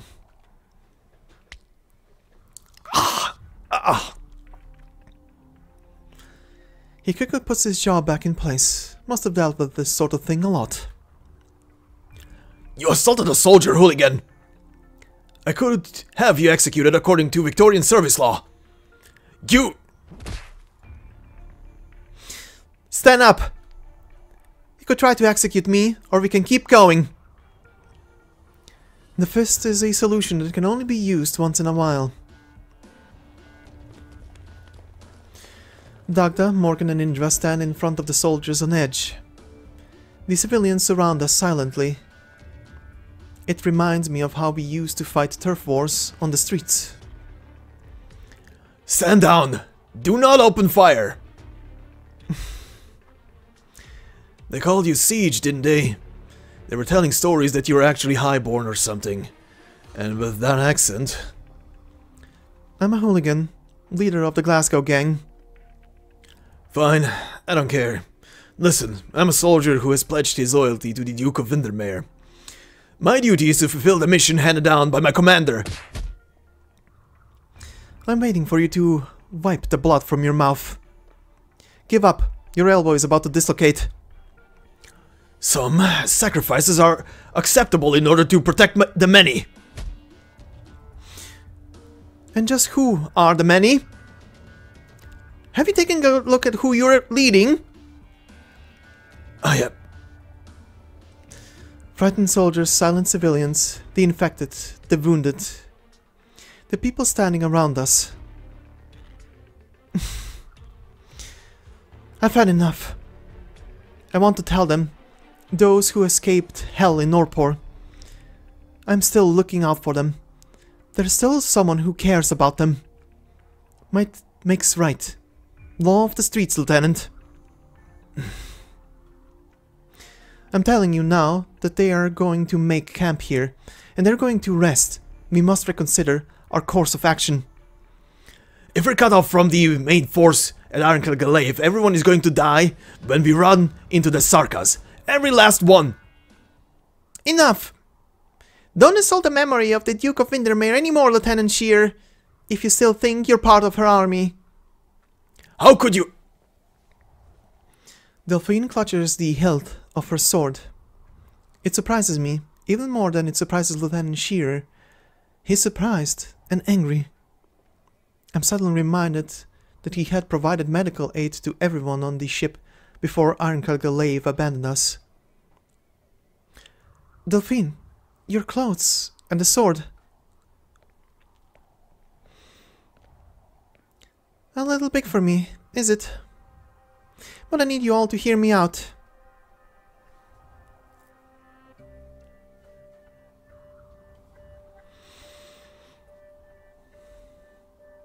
Is the lieutenant leaving? Yes, they formed a small squad and picked the tank in best condition. He can leave at any time. That squad will travel light and quick. They can reach the marked location before dawn. You put those clothes on. Maybe what they represent still remains something to someone. I've spoken to my troops, Lady Delphine. They will follow your orders until I return. For the last time, my lady, you're the heir to Windermere. No matter what happens, you should come with us. Sorry, but I must stay. This was my promise to the people. They need to know that Victoria has not abandoned them. They need this hope to keep going. We can only trust each other now. We must trust each other. If the departure of the escorts was just a misunderstanding or a mutiny by a few, then Arknights will welcome us, whether I'm there or not. And if not...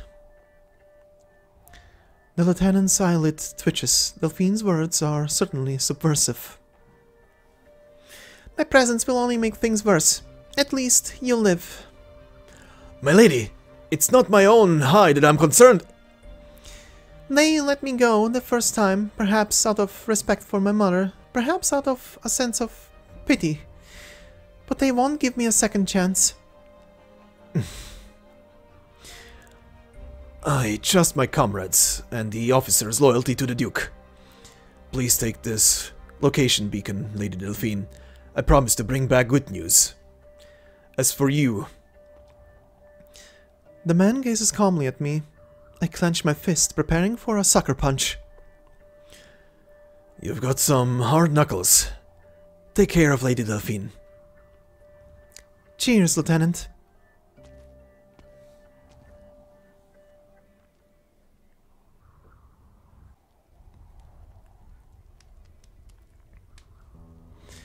Siege, we checked up on the refugees from Norport.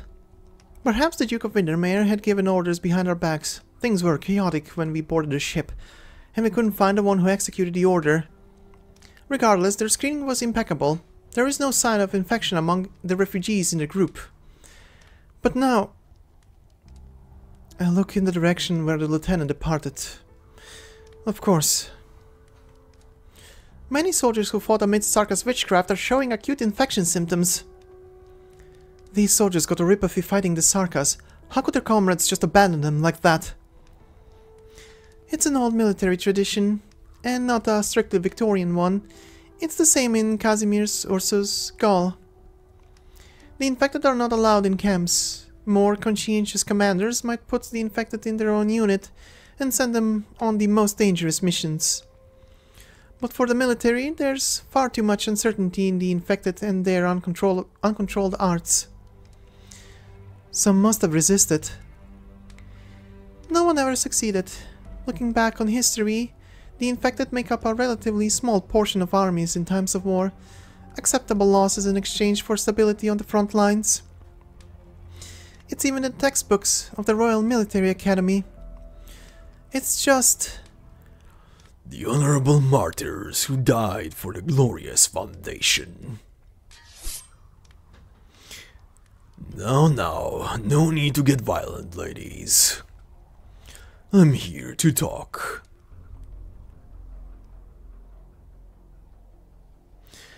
First, let me make clear that the death of Her Grace, Duke Windermere, has nothing to do with the part of Victoria that I serve. In fact, I bring my sincerest condolences, Lady Delphine. My own position aside, I believe she glowed brighter than any hero in the Battle of the Four Emperors. But now, we'll fill the gap that her death leaves behind. Who can step up to take her place in the grand strategic theater? Duke Wellington is an accomplished soldier, but we all know he has no intention of giving his all. Duke Castor has her hands full coordinating everything. Frankly, the death of Duke Windermere is a big problem. You sure got the news quickly, didn't you? Well, it's my business to know. You'd be familiar with our line of work. What are you here for? I suggest you think carefully about the next words coming out of your mouth.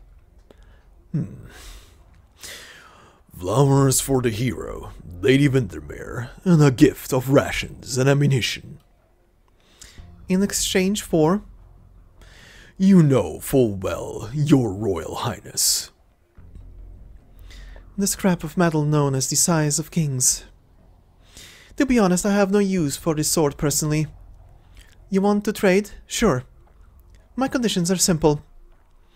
Take the damnable stone of the sword of yours and bring it to the front lines, where the storm blows the fiercest, where the fire falls the hardest. You can get lost if your plan is to keep the sword safely in the rear, to prop up a tent for kings and nobles to drink tea beneath. If you really will bring this thing to the lines and provide shelter for Victorian warrior citizens and the poor souls who have lost their homes, if it is a shelter for all, whether the son of a blacksmith or the daughter of a teacher, whether they take pity in the name of Victoria or carry weapons of their own making, then by all means you can have this piece of metal. Come to me with the stone of the sword, Trilby Asher. I promise that I will never fall behind you on the front lines, not by a single step. Oh my. This is beyond my discretion. I'm just an envoy after all. Her Grace, the Duke of Castor, has the final decision. Then go to your master. Come back to me once you have an answer for my dear aunt. I'll do my best, Your Royal Highness Alexandrina. But this is just a promise on a personal level. What follows now is off the record. Some personal opinions, not of Trilby Asher, but of Sir Suffolk Bellingham. A new voice is not necessarily a bad thing. You've taken the infected soldiers, well, and many more civilians, but the point stands. That's all good and fine, but it's not enough. You need an army. Your own army. An army with a place for them. I'm surprised. Perhaps it's a Castor trick. But he is encouraging me to form my own reunion. Looks like you really did turn off your sound recorder. Can't do it for too long. Colleagues start getting suspicious, you know. My grandmother was executed after getting infected in the War of the Four Nations.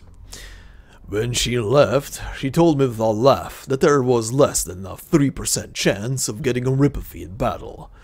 It was only when I inherited the title and looked through the records in the archives that I learned. The 3% figure has been in use for centuries. It has never changed, even though we're using more Originium machines and more complex Originium arts in modern warfare. Perhaps you haven't noticed because all you can see is a small corner of the battlefield. Certain the Dukes haven't noticed because they have their sights set way too far away. But I have. The infected problem in the Victorian army is serious. Serious on an unprecedented scale. Everyone exercises restraint in a conflict between civilized nations. No one wants their camp to be filled with ticking, living time bombs, or sees a dirty city covered in Originium dust. But now, our enemy is the Sarkas. If you really mean to do this siege, then it has the potential to be a good thing for your reputation, for my career, perhaps even for our country. Thanks for the concern, but my friends and I know the infected better than you do. We'll be fine. Very well. Oh, by the way, I have some scrap equipment here that nobody wants or cares about. Leftovers, you know. You can have them. It's all trash after all. Very well, then.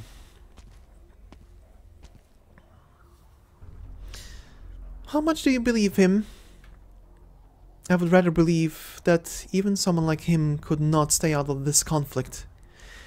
What did he leave behind? A recording and coordinates? This sound. Need support. Callaway. Surrounded. Tempest platoon. Requesting aid.